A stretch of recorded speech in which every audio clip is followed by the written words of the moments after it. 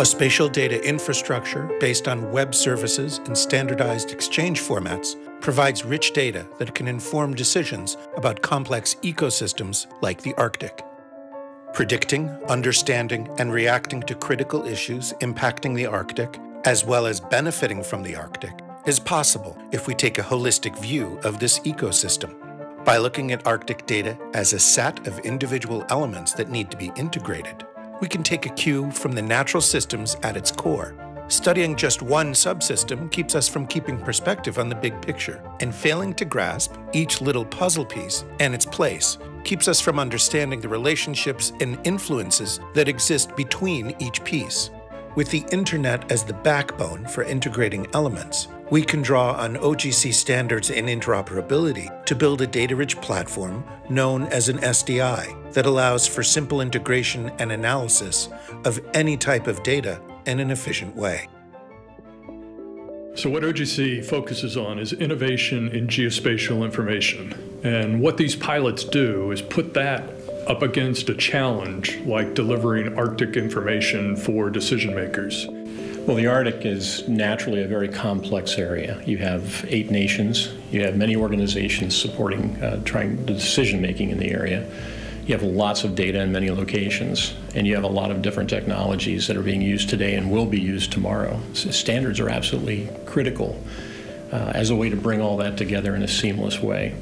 So without standards, I don't think we'd accomplish the mission that we really need to understand the Arctic and be able to act responsibly. The Arctic is dramatically changing. It's probably the area on the planet that's changing the most.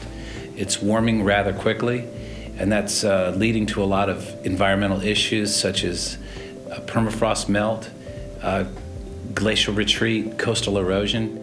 An analyst wants to create a model that forecasts land that is susceptible to permafrost loss. Thanks to standardized OGC web services, the analyst can calculate new data values and overlay these with other information sources, such as Earth observation, social, economic data, or statistics.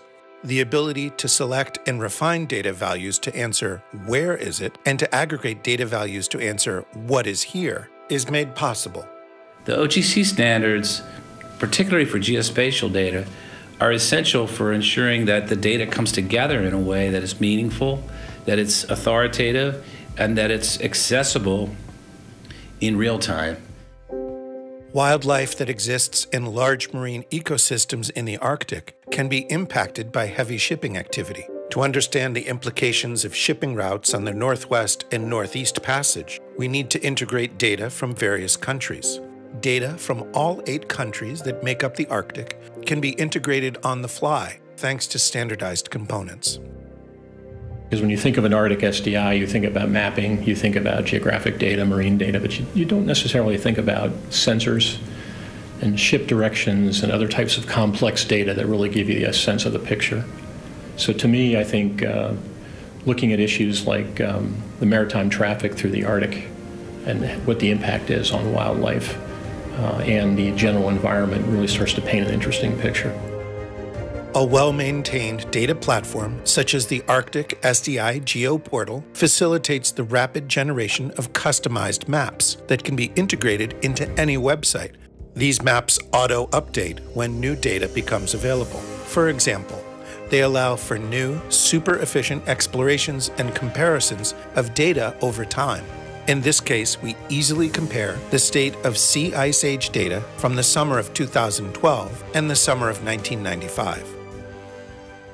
Because modern geospatial standards are no longer limited to 2D representations, we can analyze data over time in dynamic 3D. In this example, we visualize the complex migration patterns of the porcupine caribou herd that span 2 countries. Multiple layers of data from a number of different organizations are easily integrated, thanks to OGC interoperability standards. The distance these caribou travel on their migration is the longest of any land mammal on Earth, covering approximately 2,400 kilometers each year.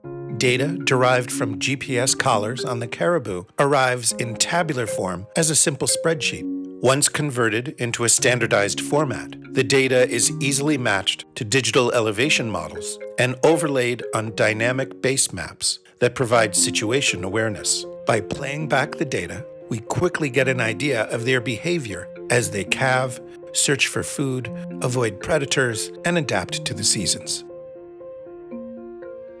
Scientists can ask questions they haven't been able to ask before. And lo and behold, it does demonstrate that there's seasonal behaviors that the herd takes up that are relative and based on elevation. This ambitious pilot explored a number of other challenges in the Arctic, including food security, sea ice age evolution, search and rescue operations, complex data analysis, functionality, and sustainability. What we saw today was things that scientists can pick up and deliver and use for making decisions about critical resources in the Arctic. Typically, the pilot processes include a lot of technical and scientific experts, but the things that we do need to be communicated to decision makers and to leaders of our nations, and so the pilot process has given us a lot of good information to allow us to do that in a simple but more compelling way. At the end of the pilot, you have a pattern. You have a best practice that can be shared with others, and that can create a very common infrastructure. It's my hope that we continue to make more data sets available to allow that mashup to occur and have applications that we haven't expected and can't quite anticipate, but are only limited to the imagination of the scientists that are using the data. The results of this pilot, as well as engineering reports and a full presentation, are free and publicly available. If you would like to take part in OGC's next Arctic Pilot initiative, we would love to hear from you. We believe that the Arctic Spatial Data Project will quite simply serve three critical objectives. First, it'll help establish a foundation upon which we can build facts, information and knowledge about the Arctic, not just in Canada, but across the Arctic region and among our partners in the Arctic. Second, the project will also ensure that the facts we collect in their data formats are interoperable and can be shared from local to global partners in a seamless way. To date, there's been no such effort to do this, and this project is, for the Arctic, a real game changer.